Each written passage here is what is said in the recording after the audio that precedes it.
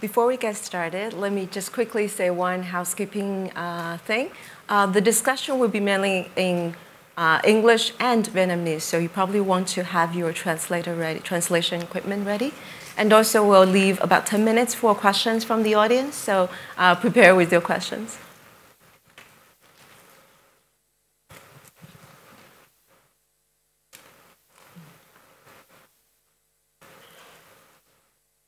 Okay.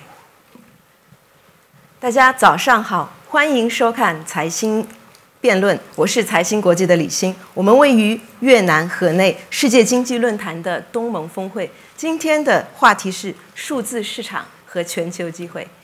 Good morning, everyone. Welcome to Caixin Debate, the World Economic Forum on ASEAN. Our topic today is digital market, global opportunity. And I can see many of you just put on your cell phone. Some still has that in hand. I guess 1 hour is the longest time we can part with our digital equipment today. And that's not just us. The economies, especially emerging economies, are taking this opportunity to have an edge on the development. And by starting today, I want to share with you two numbers, 1 and 7. One is this region, ASEAN, is the single most fastest growing digital economy in the world. Every month, there will be more than about 4 million people coming online. That's slightly less than having one New Zealand pop up on the internet every 30 days. And the other number, 7, is actually showing us the gap. The digital economy accounts for only 7% of the GDP of ASEAN countries, compared to probably 16% in China or 35% in the United States. So there's still a lot of potential to grow. How to close the gap? How to enable businesses, individuals in this region to take the full opportunity and to leapfrog. And we'll have the solutions from our wonderful panelists today and in the next hour. Let me quickly introduce our panelists. Sitting on my left side is Minister Tuan, Minister of Industry and Trade of Vietnam. Hello. Yeah.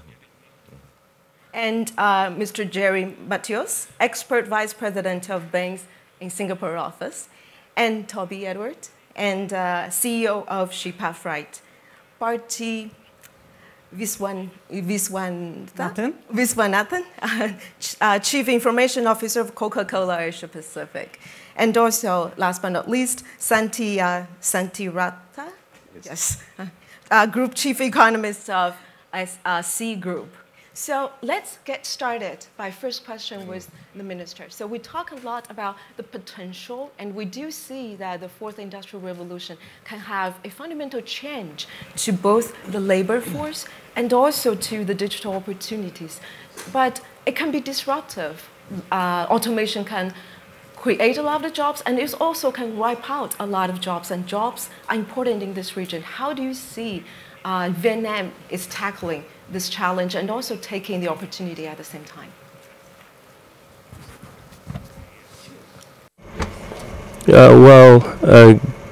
Good morning, and thank you very much for your question from the moderator, and thank you for joining us in the discussion on a very important topic for Vietnam's development, and also it's a trend in the region's development. For Vietnam, digital economy has already been discussed in the context of Industry 4.0. And of course, it will have a lot of implications for Vietnam, not only in terms of economy, but also it has an impact on our immediate future. And also it has an impact on the development of the country, our economic structure and labor force. Why do I mention labor force in Vietnam? Given the population of 100 million in Vietnam, we see the gaps in the skills of the workforce and also the technology gap. So addressing the skills of the labor force is a top priority for the government of Vietnam. We have to catch up with the Industry 4.0 and technological advances and digital economy. So the question is how we can make sure that the labor market in Vietnam could be well functioning in the future to ensure overall stability. But of course, Vietnamese businesses, Vietnamese enterprises and employees cannot be left behind in the digital economy and in Industry 4.0. I can give an example to illustrate this point. In our assessment of Vietnamese businesses in the garment and textile industries, from now until 2020, the Industry 4.0 with automation can result in the loss of 86% of the jobs in the garment industry and 40% of jobs in the footwear industry. So footwear and garment industries are very labor intensive, and they contribute to GDP growth and trade volume of Vietnam. So that's one example. But of course, we have opportunities and potentials arising out of e-commerce and other industries, including service, agriculture. We can have a lot of opportunities in the service sector in the Industry 4.0. So for Vietnam, we need to strike a balance in our strategies for development. We need to come up with strategies and solutions for infrastructure, workforce training, and changing the mindset and raising the awareness of the businesses. I'd like to reiterate that we need to raise the awareness and mindset of the business community, because 97% of its businesses in Vietnam are small and medium-sized enterprises. So they need to have access to the platforms, new platforms offered by the Industry 4.0 and also digital economy. Another example to see the challenge facing the government of Vietnam and Vietnam's economy. In our survey recently by the Ministry of Trade and Industry, 82% of Vietnamese companies are just at the outer space of the Industry 4.0. They are not so well prepared for Industry 4.0, and only around 10% of them are aware of and ready for the Industry 4.0. So this is what we need to do to close the gap in mindset and perception. So we look at the adverse or negative impacts on the economy, on the labor market, but at the same time, we also tap into the opportunities offered by the Industry 4.0, and we need to have major transformation in our economy. So for the government of Vietnam, there are three priorities. Number one, we need to have the overall strategy to have access to Industry 4.0 and digital economy. Second, with concrete measures, we raise the awareness of the policymakers and then business community and the general public. And third, train our human resources ready for the new platforms and the new economy. So in our government's development strategy, we focus very much on infrastructure development, including digital infrastructure and regulatory framework for digital economy and e-commerce. And third, an international cooperation to make use of digital economy. For us, ASEAN is an important hub and also a foundation for us to integrate into the world's economy. So we have the arrangement within ASEAN for cooperation and ASEAN cooperation with other countries in the region. For example, we have ASEF or APEC cooperation or other platforms for international cooperation. So we touch on e-commerce and digital economies in those fora as well. Thank you. Thank you so much. And that's a very comprehensive answer. And let's turn to Gerry. And what Minister shared with us is a very thoughtful policy mix. And do you see that in representative in the ASEAN region in the whole, and what are the trends you spot in this region? Yeah, it's a great question, and yeah, I'd love to build on Minister Tran's speech just now. And taking a little bit of example from me, I want to give three numbers out here, 550 and 5. The Asian digital economy has been growing very fast and very rapidly in the last few years. We're going to have up to 500 million, 500 million users, active users in the digital economy by the end of this decade. In actual fact, Southeast Asia right now leads the trend in terms of active number of hours spent online, more than any other country in the world. So if you look at some numbers, we have about 3.6 hours on average versus maybe 2 in the US or Europe, and even in China, the number is lower than that. The second number, 50, is 50% of the GDP in Southeast Asia is made by small, medium enterprises. And the growth in digital, in e-commerce, will come from small, medium enterprises. They will drive that growth to come through. And number 5 represents that 5 times potential for GDP to grow through digital economy. Today, as you rightly said, Lishin, is about 7%. Through our report we launched a couple of weeks ago, we predict that that could be up to 5 times in the next 10 years if the right investments are made in infrastructure, in education, as you very rightly mentioned, but also regulations and policies.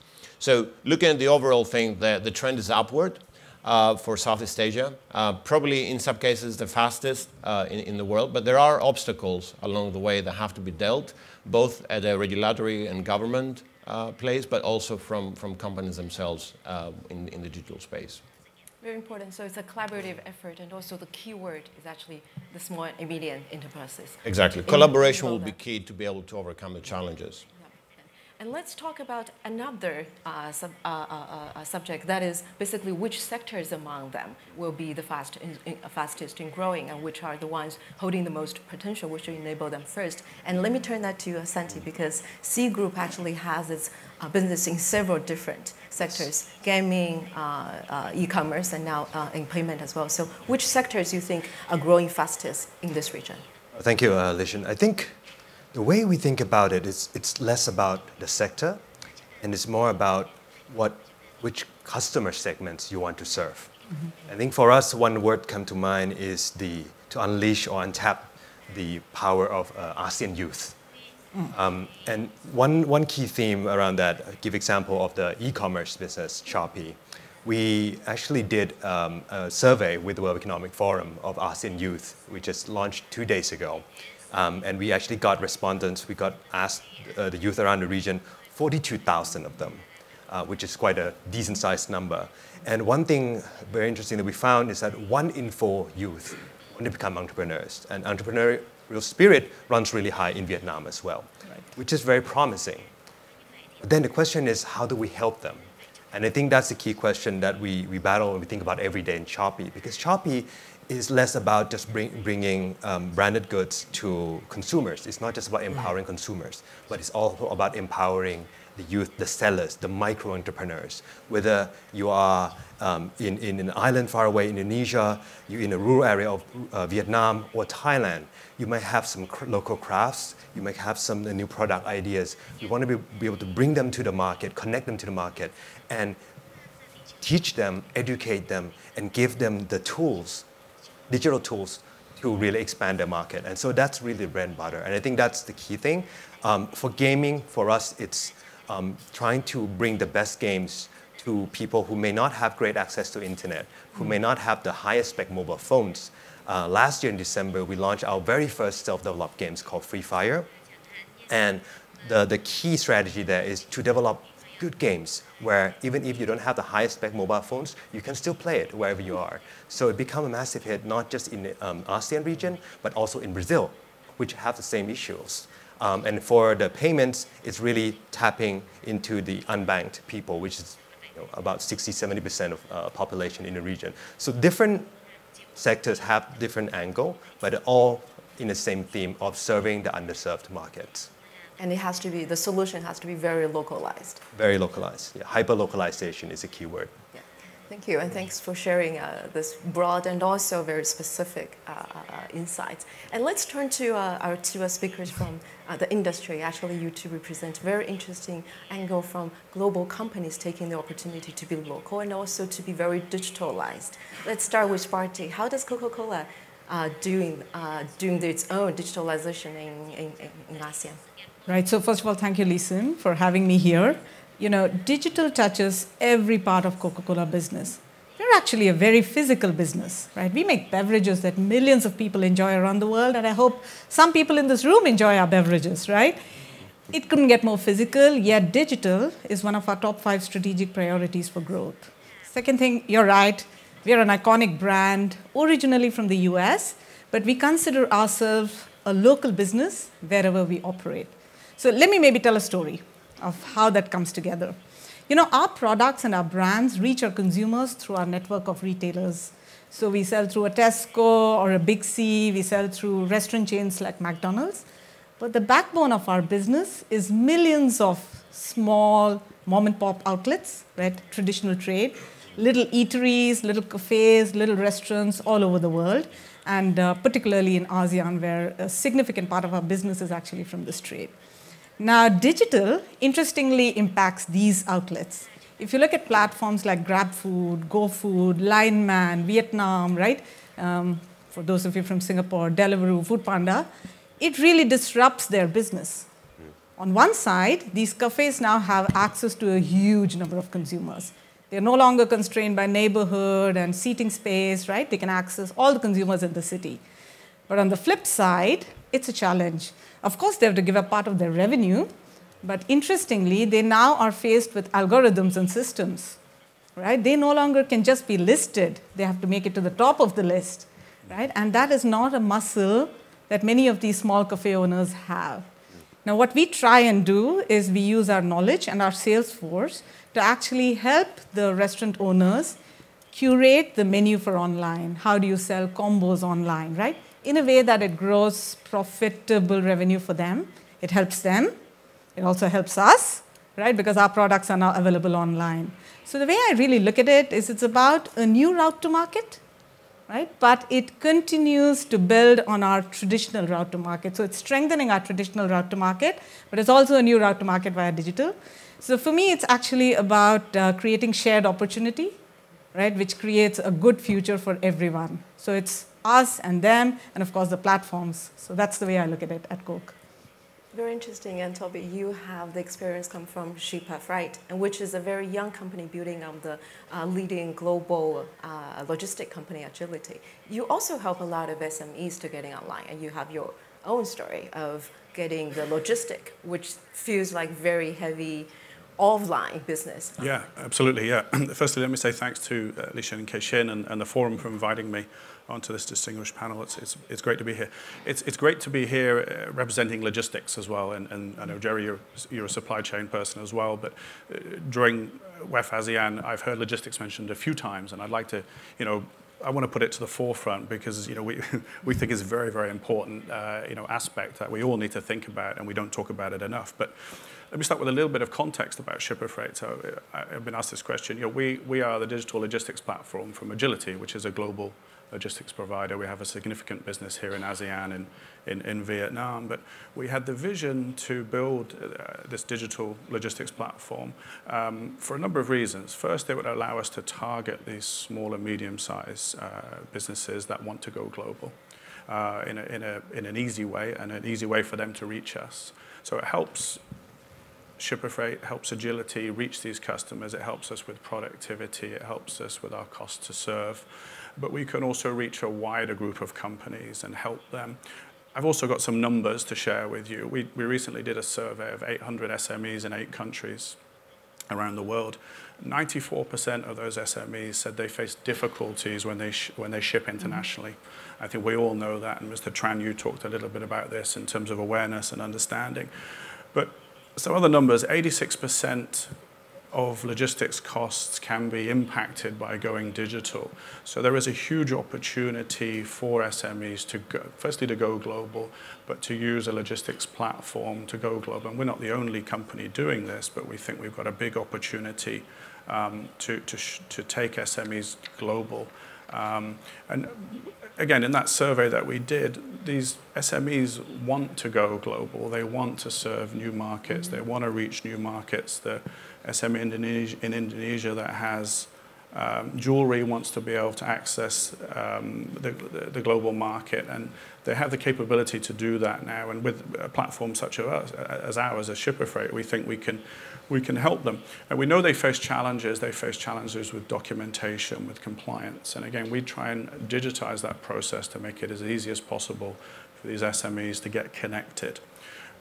Minister Tran mentioned this about companies in Vietnam, with only, I think, 10% of them really being aware of the Industrial Revolution 4.0. And I think that's a key part. There's a mindset that these SMEs need to embrace as well when they think about going digitally. And that's something I want to talk about a little bit later on as well. Okay, thanks for sharing. And let's build on top of that. We talk about the company, especially the SMEs, digitalization process of them. It can be daunting, can be new. What's the standard? How do we evaluate how digitalized a company is and what's sufficient? Gerry? Great question. Actually, I want to start by stating some basic aspects here that we see in the region. For example, some companies have a lot of desire to enter the digital ecosystem and e-commerce, but only 65% of them actually have access to internet today. So we still have to carry and cover some thresholds when it comes to connectivity, when it comes to digital integration. And I think to cover that, there needs to be, there are certain things that companies need to do themselves, a small, medium enterprise, but there are also certain things that governments need to do in terms of providing consistent coverage of Wi-Fi, for example, and internet, and stable, managing cybersecurity and other type of threats. The second aspect for a company that needs to meet is around the skills. And operating in the digital world is as much as meeting the technological thresholds, but also having the mindset to be able to operate. And I love the example you gave, because that's exactly the truth. It's about having that mindset of what is my new targets, what's my new, the new KPIs I have to fit, and the new metrics. And a lot of these small businesses are not sure how to go about in doing that. So there's an element of education. Other areas where we see digital companies kind of falling behind a little bit when it comes to regulation and policy. Actually, if you are, you may have a great idea, you might have a great product, and you have a small company, it's very difficult to navigate the system, understand even what type of paperwork you need to do trade, to be able to sell a product that meets all the specification and quality criteria, or other parts of consumer protection that you have to go for. And that's even within a domestic market. Imagine trying to go into an international market. So simpler regulations, simpler policies are important. And then the final point I want to cover, which is very important, is around financing and payments. For some of these SMEs to really meet their full potential and growth, they need to go cross-border. And don't need to go very far, even regionally within ASEAN. They need to go cross-border. Cross-border will be able to meet their full potential in new products, innovation, and new markets and consumers. But to do that, there needs to be a payment platform, both for their income and the revenue, but also for financing their trade. And right now, globally, we have about $1.5 trillion in a finance gap, mainly coming from Asia and mainly coming from small, medium enterprise. That is, small companies that want to trade cross-border, but they can't because they don't meet the financial criteria.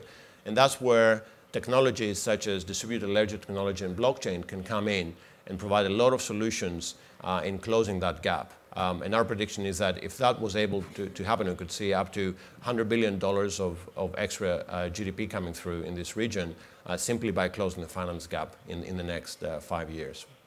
Very important.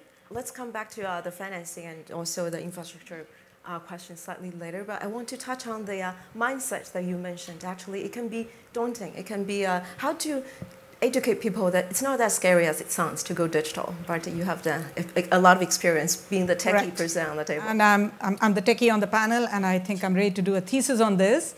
I think there is a lot more hype and about digital. It's actually simple, right? If you apply good business sense, it's just a little difficult to navigate if you are not familiar with it. So I actually spend a lot of time within my own organization demystifying this, right? Demystifying how simple it is. And it's actually extremely important that it goes all the way down our chain to our salespeople, because it's our salespeople who face the small outlets. It's our marketers who actually face our consumers, right? So there is need, I believe, in really creating that mindset. And also, we really need to stop talking about digital as something separate, right? Digital is really part of our business. At Coca-Cola, we run a beverage business in a digital world. We don't run a digital business, right? We run a beverage business in a digital world. And I think it is actually extremely important to have that understanding go down the chain, right? The second thing is there's a lot of diversity in ASEAN, and I think that's a positive, right? So we have countries with low penetration of digital at the moment. I'm sure that's going to change, right? And there are countries like where I come from, Singapore, which is hyper-digitalized, right? And for companies like ours, it is the ability to operate in whichever world that we need to operate, right? The world is becoming digital, but as you rightly said, it's a certain part of our GDP, right? So I think it is to strike the balance, right? It is to be the way consumers in that country want you to be, right? Have the level of sophistication for our small outlet partners, the level where they are ready. So that's the way I look at it, but I have a lot of passion in terms of demystifying. I don't know how you think about it. No, absolutely. I think there is definitely a mental barrier. Actually, back to the youth survey that we did, that we also asked a question about what do the youth in ASEAN think about the impact of technology on jobs in the future and income. And the result is actually, astonishingly, is actually quite positive. Okay. So people are generally optimistic, but there's a huge variation across country and across education and age group. Okay. And so countries like Vietnam is actually quite positive. Countries like Indonesia and Philippines are also quite positive on the impact. And also there's a variation across age group. Obviously, the younger groups are much more positive, and the older groups much more pessimistic. So it may become just probably a mindset issue and familiarity. Where if you're born digital, you're so used to these things, it's probably not so new and not so daunting. Right. But if it's something new to you, then you have to get that mental barriers. But I agree with you. It's not useful to draw the line between the digital and real economy. We have to integrate them and think about how to use the two of them to serve the underserved markets. Absolutely. If I could just make a point on this, you talked about demystifying things. I mean, what I'd love Shipa Freight to do is to demystify logistics. So if you run a quote from Hanoi to Chicago as an example, which you can, the system, we build a compliance database into Shipa Freight that will tell a shipper what documents they need to provide. And just on that one trade lane, there may be 10 documents that need to be provided, everything from certificate of origin to packing list. Now, for an SME who's going global, when they come onto the platform, they see this, they're sort of, oh, I never dealt with this before. So we're trying to digitize that element, but there's an education. We need to demystify what is needed. Now, we're working with regulators and governments and customs authorities around the world to try and make that easier. The ASEAN single window is going to help, but there is still, in my area in logistics, it's still very complicated to do cross-border. Gerry, you talked about this. And for SMEs, it just creates a huge challenge for them. And through digitalization, we're trying to help them overcome that. But even some that go on the system, and you put this list of things, we need these, and they say, well, I never got asked for that before, so what do I do now? So there's a challenge and an education and a mindset change that we also need to have, as well as the connectivity that we still need to overcome with some of these SMEs.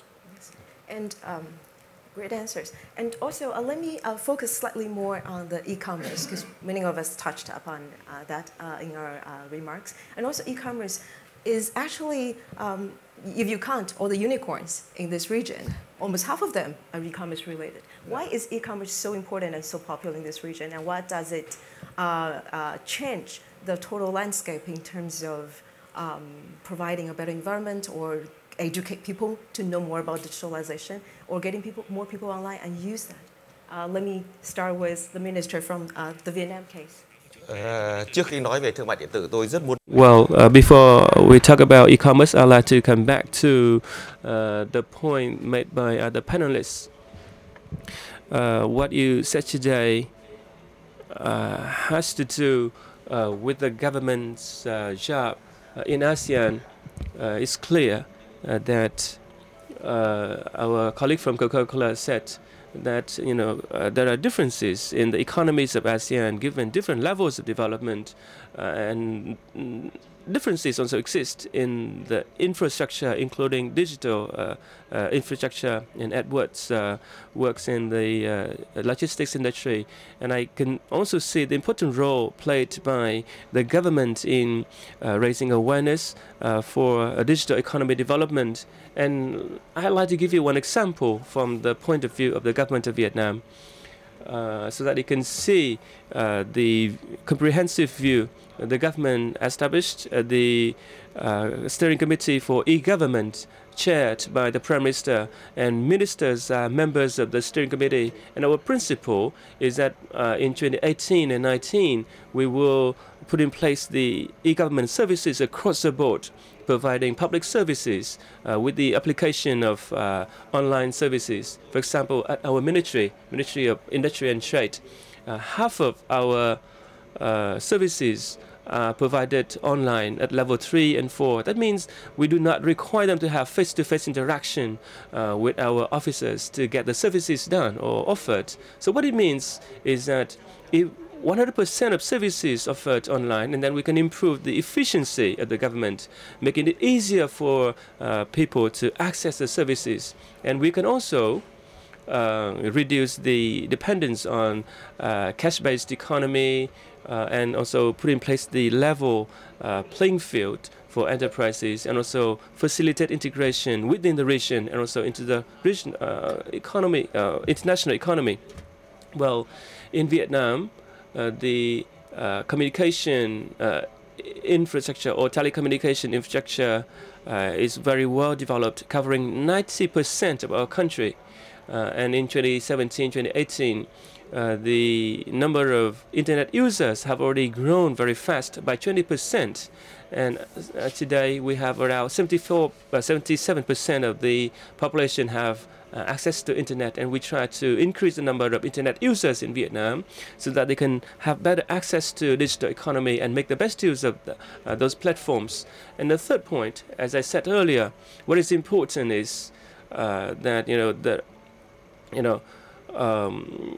without a joint effort among different countries in ASEAN, it's quite difficult to integrate ourselves and also integrate into the regional and global economies. So we need to have concerted efforts. We need to have the joint strategies for integration. ASEAN and Northeast Asia are seen as very robust and dynamic regions in the global economy. So we need to strengthen integration and cooperation within ASEAN, and we have ASEP, a treaty which is being negotiated, and by 2019 it could be signed. So we set common standards to put in place the digital infrastructure. These infrastructure will be standardized, facilitating the flow, the movement of labor, and also provide better access for people to the global economy. So I want to emphasize the role played by the government in this exercise. Now, let's come back to e-commerce. Well, if we make the best use of these existing platforms, e-commerce will be further growing in the future, contributing to global trade and economic development as a whole. In Vietnam, we are seen as one of the the top 10 potential e-commerce markets in the world. In 2014, e-commerce just account 2% of the total trade in Vietnam, and by 2020 it could amount to 5%, worth around 10 billion US dollars. So if we compared that to ASEAN and the countries, it's just very small. So we have room for development. We need to put in place the ecosystem for startup and also for e-commerce. And of course, it depends on the level of development and mindset of the business and also general public. And we put emphasis on human development, skills development, and it will help us to leverage and catch up with the e-commerce trend in the world and in the region. Thank you. Several very important policies are implementing, and it's very encouraging to know that Vietnamese government is taking the role as not just promoting the digitalization, but also using digitalization in its own policy making and transparency. So out of all the policies in terms of infrastructure, out of all those, you've got a full plate. What will be the single most important thing that is very instrumental and that's most critical in terms of providing digitalization infrastructure? Well, And I'd like to reiterate that the government has an important role to play in putting place in a conducive environment in terms of legal framework for the development of digital economy and e-commerce. But of course, it has to be put in the context of the overall development strategy of the country. And we refer to the case of China, Germany, the United States, or Indonesian president, mentioned that in this forum, the country's strategy for development by 2020. So, we need to look at the reality of each country and tell it to our own circumstances. So we develop our comprehensive strategy in Vietnam, and we put e-commerce into that overall development strategy. And we also need to create a conducive environment for startup and digitalization and e-commerce. We focus on the following elements. Number one, digital infrastructure. We already have, very good foundations. For example, we already have the e-government or telecommunication infrastructure. For example, we have 3G, 4G, and 5G soon to be offered in Vietnam. We also have regulatory and institutional framework. Of course, we have room for development. We need to translate laws into actions. We need to promote IPR, intellectual property, and other rights. And it has to do with the development of digitalization and e-commerce as well. So we try to improve our regulatory framework in response to digitalization and e-commerce. In terms of copyrights or intellectual property rights, IPR, or security for users, especially for payment purposes online. We try to strengthen our regulatory framework to follow through our international obligations, and also to translate international treaties into concrete actions here in Vietnam. And I very much agree to what Mr. Mattios has already said. Resources.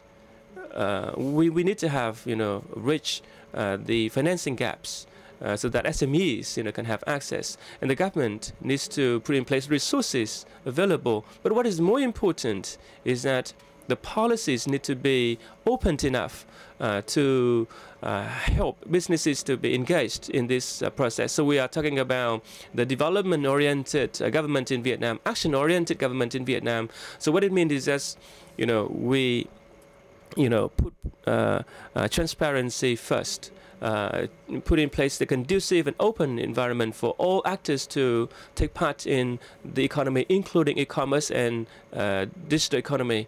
And human resource development is also very high on our agenda. Vietnam cannot do it without strengthening the role of the private sector. We need to work with the private sector to develop human resources to make sure that we have the skill sets needed for the Industry 4.0 and for the digitalization in the future. I would like to add to the point, because the point that Minister Tran said, it really resonated with me, especially the point about working together between the public sector and private sector together. I think that's absolutely crucial to build the capabilities. And just to give you the example of that, we have Shopee University, which is an offline workshop program that helps teach sellers to go online. And we work very closely with different governments in ASEAN, especially give you an example of Thailand, where we work with the SME Development Bank and SME Promotion Office. The government helped us by screening some of the SMEs, so we know that these are legitimate business that have some history. We then help teach them run a offline campaign, from teaching how to take photos, to set up online stores, to something more advanced like using digital inventory sales management tools. And the result has been astonishing. In Thailand case, one case where we helped one of the organic rice seller and health food products from Nan province. The sales went up 80% within just a few months because it went online. They don't need the massive sales force to go from cities to cities to cities. So this has been a great success story, and there's so many stories like this that coming from a collaboration between a public sector and private sector together. Collaboration definitely is the key. And also the private sector can provide the very important know-how. But also something is very important is the talent pool. Do you think we have a talent gap in this region in terms of the totally making the potential into reality? See, from where I sit, ASEAN's always been home to strong talent, right? We've always had a rich pool of talent, and I expect actually it'll only get stronger, right? I think when I look at talent development, I look at it in two ways. There's the long term and there's the immediate term, right, here and now.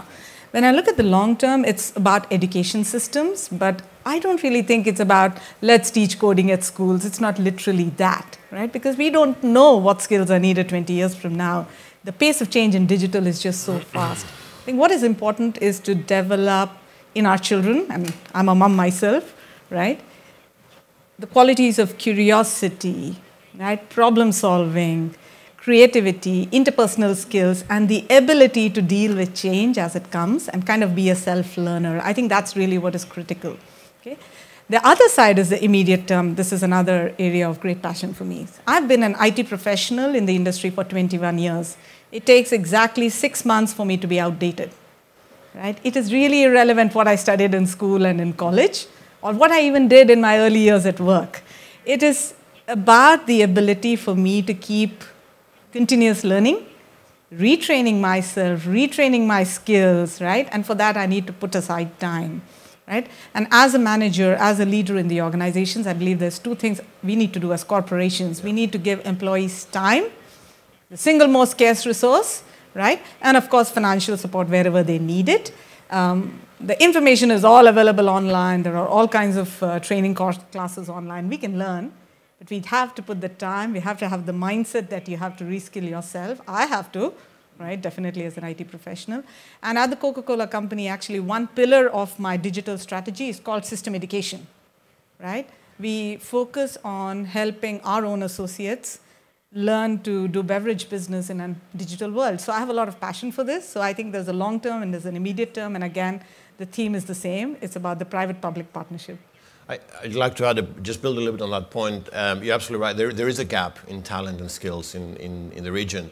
And that gap is driven both from sort of knowing the basics and even having access to technology, as we said earlier, but also on the fact that digital is moving so fast that people maybe don't have the mindset, which again goes back to the point of mindset, being able to say that I need to go and re-educate myself, I need to go and do that. We spend a lot of time with our program called Simple and Digital.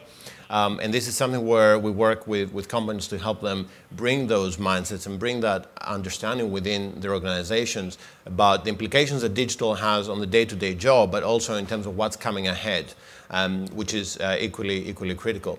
And then just very quickly, I fully agree with you, there's a big responsibility on the education side. Many countries are still using legacy education systems, where other countries that have already advanced in digital, such as Singapore, for example, moving into alternative education systems that are based more on experiences, are based more on problem solving, as you said, and also on understanding the curiosity. And I think having that shift at the bottom, so that means on the new generation of the second generation of millennials that's coming through, but also dealing at an organization level with programs like Simple and Digital with existing workforce and bring that mindset will help close the existing gap that we have on digital education and capabilities. If I could just make one point on this as well, the element of change management that needs to be initiated in organizations is something that we do talk about, but we don't probably think about it enough. And I think back to my own organization. So when we built these new digital processes and workflows, and we push them down to the operator level and then say that there's your new process, and we imagine because it's tech driven that they'll do it, but it takes some time for them to get used to it. And so productivity can sometimes slow in the early days before it hopefully ramps back up again. But I think you mentioned it as well. There's just that element of you build the technology and the digital processes, but you still need the change management, and you need the people to start using the system and getting used to it, because there's a new way of doing operating for them. So that's something very interesting that we're seeing within our own company now. If you can move from the micro level more to a macro level, the change of habit, the financing. Basically, financing is actually taking a lot of changing people's mindset. We talk about e-commerce, and in Vietnam, that the majority of e-commerce, maybe 80% of them, is paid cash on delivery. So, how to, in terms of SEA Group, do a lot of C Group does a lot of payment. Currently, do increasingly more payment now. How to change that habit when you move up? Yeah, no, it's a very important question, and I think there's both the supply side, the supply frictions, as well as the demand side. So the supply side, you already mentioned the fact that there's very small proportion of population in ASEAN which have full access to bank, they have bank accounts, even smaller who have access to credit cards. And this reflects part of the problem, which are sometimes basic but very fundamental. Not having unique identity, ID, or don't have enough papers just to go through the cumbersome KYC process to set up accounts, to low financial literacy. But even for those who have bank accounts, the online payments doesn't come automatically, especially in e-commerce. There's always a trust issue. Yep. If I transfer money out to you today, let's say you're the seller solution, can I make sure that you can actually send me the products tomorrow and it will be the right product in the right conditions? Yep. So one of the solutions that we sort of use in Shopee is called Shopee Guarantee. It's basically establishment of escrow account. So that the funds will go to escrow account first, and only when I receive the product and it's the right one, I'll click confirm and the money will be transferred to you. So that helped one layer of the trust issue. But I think that's more on the supply friction side. There's also the demand side of payments, which people don't talk enough about, I think. Remember that payments is a derived demand. We need to do payments because we need to do some transactions, some services. And so if you learn from cases like in China, you need a powerful use case for digital payments to help drive the adoption. In China, we've seen e-commerce, we've seen social payments, ride-hailing being a very powerful use case. Those are being developed in this region, but it's not quite there yet. Yep. So it's true that payments help e-commerce, but also true that e-commerce also link back to payment because it can drive stronger demand for adoptions. Yep. So it's an integrated whole. And if I may add to that, actually, I love your China example. I spent 10 years in China, in Beijing, and I saw the whole change going from when I arrived in China that I used to take piles of cash from the bank to be able to pay my bills and rent and everyday things, to when I left China last year that I would take cash once a month out of the cash machine, and even my kids would look at them and go, oh wow, money still exists, because I thought you always pay with WeChat. I could pay everything with WeChat. But the power of e-payments has come from having a very credible and basic platform that people have. And that has driven e-commerce behavior. And the key word here is behavior. It's not adoption, it's behavior. Because the adoption is inevitable once you go into the e-payment system. But the behavior of the consumers going online regularly, frequently, and giving that explosive growth in e-commerce has come from the enablement of payments, of e-payments. And in many ways, the train has left the station on e-payments. It's not going to come back, and we are moving very, very fast towards a cashless society. But there are risks. There are risks around security, there are risks around trust, and there are risks around cryptocurrencies and so on that are emerging. And these, I think, have to be managed in a dialogue way, together with the consumer side, but also the organizations, governments, or other regulatory bodies that have power to bring in policies, but the right policies. Right policies. And also you mentioned behavior. Behavior and more usage, more use cases create data. And what's the data flow regarding the digitalization in this region, and how to provide the sensible and the right level of protection of data? If I look at it from a logistics point of view, I give an example of the ASEAN single window, which is set up within ASEAN to exchange documents between the ASEAN members.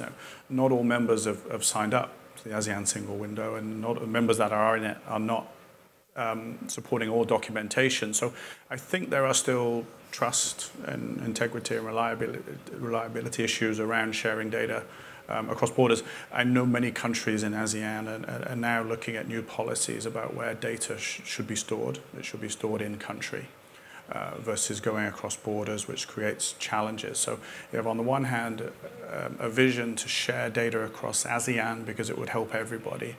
But on the other hand, you have countries, for various reasons, for security, for data integrity, for protection, for user protection, etc., are talking about keeping data in the country.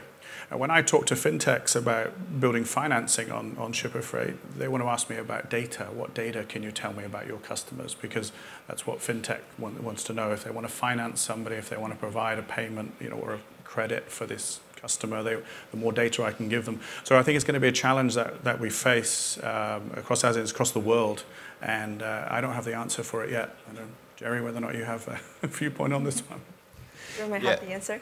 Yeah, so data is important, and I think when you think about data localization and policies around that, I think it's a bit of putting your head in the sand, right, and being able to come out of it and think not just for data for your own country, your own market, but how can that data localization approach or data issues hinder development? And we believe that based on our research and that we've done over the years on trade, that the issue with data is similar with trade. The lower the borders and the lower the barriers on data sharing, the better will be for the economy to pick up and grow. So going forward, being able to lower those barriers around data, sharing data, will be absolutely important. So sharing data first. Right. Because I think we've gone past the point of, so privacy and wanting to withhold privacy will always be an issue, but we'll have to find ways how to manage that privacy, and governments and companies have to maybe step up on data security and withholding it. But it's almost impossible to have cross-border e-commerce, for example, without sharing data. It's like trying to fly without wings. Probably won't go very far. Indeed. We have probably slightly more than 5 minutes left, so let's open up for the question of the floor. There's a gentleman on the back. Hi, my name is Ken. I come from Singapore, and but I represent people with disabilities across Asia Pacific. And I think, when we talk about inclusive growth, the definition of inclusive differs from time to time, right? Yes. So my job here is to make sure that disability is included in inclusion. And talking about the digitalization effort and a specific part of it, which is the O2O market, something that I wanted to first highlight and ask a question is that specifically for people who are blind, right? 70% of the information that we perceive is visual. Mm-hmm. That's before voice-based UI takes off, right? And a lot of the current digital products that we use are all visual, right? Predominantly. So what has happened is that unless we make the online versions accessible, the offline means is the only accessible option for someone who's blind for services of daily living, like banking, travel, food and beverage, and stuff like that. And because of the way we balance our resources, there is a worry that we have that if we go through that digitalization effort without that cognizance, that blind people would lose access to services of daily living. So my question is, how much social conscience can we bake into our product development process and shift left to the conceptualization phase instead of it being an afterthought, right? Because I do understand that it does lengthen the product development cycle, and we want to build fast, break fast. Right? So if you could share some concrete examples as well. Do you want, which panelists do you want this to address to? Free for all. It's a very important question, so who would like to take a first shot at this? First of all, I just want to thank you, Ken, for bringing up the point on inclusion can be looked at in different angles. So you're right? Gender is one, and disabilities, people with disabilities is another. I think you bring up a really important point in terms of making sure that as we digitalize in a way that we are inclusive in every factor possible.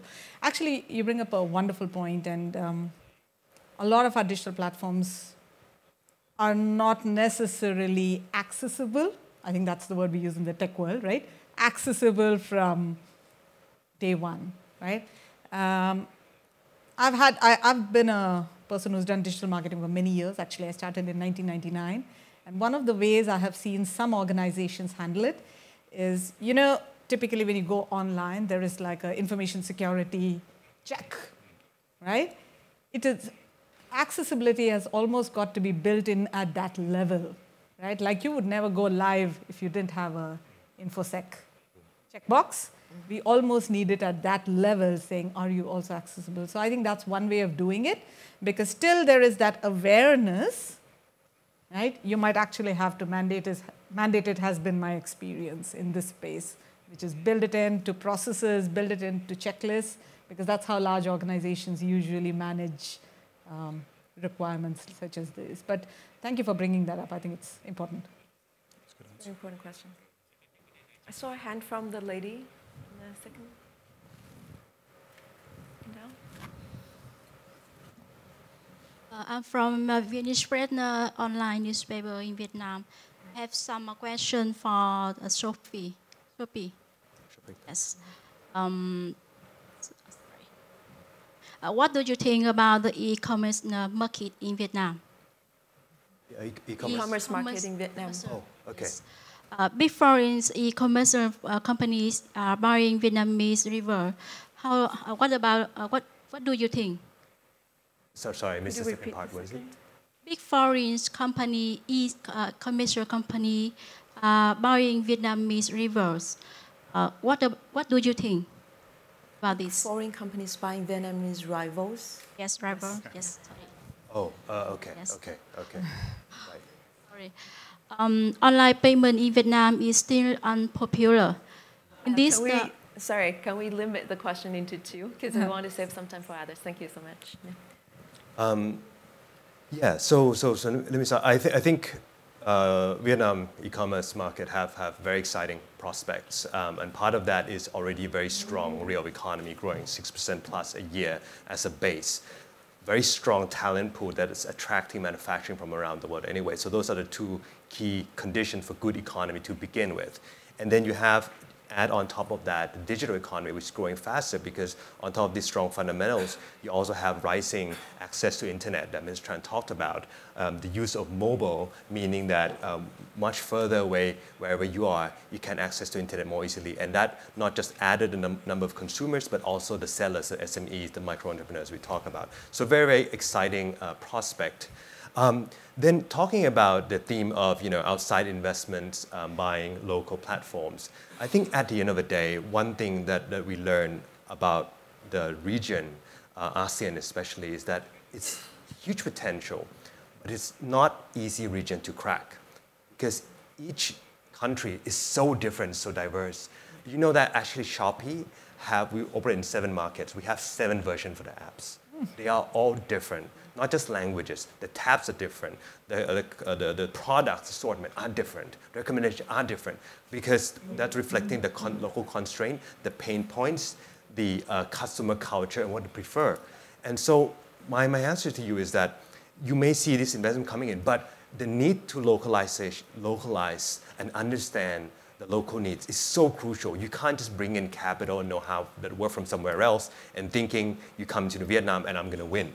You have to service, you have to help local firms, local sellers. And I think that is a good thing, because it means that you have to put your customer, your sellers, locally, SMEs first. So regardless who comes in, where the capital comes from, if it serves, it helps the sellers, the youth, the SMEs. I think that's a good thing. Well, I think, I don't think that it's a question for me, but it's a question for a business when it comes to e-commerce. So I just want to share with you a little bit my personal view and give you some information about e-commerce in Vietnam. I very much agree to what you have already said. Santitarn and Tuan have already said. What I mean here is, overall, based on the latest data provided by WTO, e-commerce in Vietnam in 2017 was ranked 73rd out of 140 countries in the world. So that means the level of development and the scale of e-commerce in Vietnam is still below our potential. We still have more to offer in terms of e-commerce. Given the scale of, given the growth of e-commerce in Vietnam, which is 30% a year, it has a huge opportunity. And in a wide range of FTAs that we already signed, there's one critical section on e-commerce development and also institutional and regulatory reform in response to the e-commerce development. And we have already done that in the FTAs that we already signed and in the future agreements that we will sign soon. So there are huge opportunities for investment here and development of e-commerce. And we already have 90% internet penetration in Vietnam, so it's also very enabling to e-commerce. And we also improve the regulatory framework for e-commerce. And of course, in order for e-commerce to develop, we need to have e-payment. So we will facilitate e-payment by increasing the use of bank services to facilitate the development of e-commerce. So we are taking steps towards sustainability, slow but steady. I already said by 2020 we expect e-commerce to be worth around $10 billion or 5% of the volumes in Vietnam. With the growing integration in Vietnam, businesses have a lot of opportunities to grow and develop here. International companies can come here and tap into the e-commerce potential in Vietnam. I think we're sadly running out of time, and for 1 hour we share so many insights from our panelists and on regulation and policy making, on the role of the private sector, and also on talent and changing the mindset. We also have wonderful insights from the audience on having the inclusiveness as part of the design instead of an afterthought. So before we close this session, we convene at World Economic Forum of ASEAN every year. It's a very fast-changing market, and I'm sure a lot of things will happen between now and we meet each other again next year. So what will be the thing you think that will bring the most significant change from now to next year in terms of digitalization in this market? Let's start from Santi, probably from this anti-clockwise. Right. Well, I have been in industry doing a lot of forecasting before, but I want to do something different now. I want to talk about where I want to see, what I want to see, what we want to work towards, rather than forecasting the future necessarily. So I think for us, really want to see e-commerce bringing a more inclusive economy. And I think we already talked about that, about the element of education, bringing the offline people to online. I think there's huge scope more to be done. We have the Chop University, the size already quite big. One of the biggest market right now in terms of that is in Indonesia, where we're 50,000 entrepreneurs. We also have pretty big force in Vietnam as well.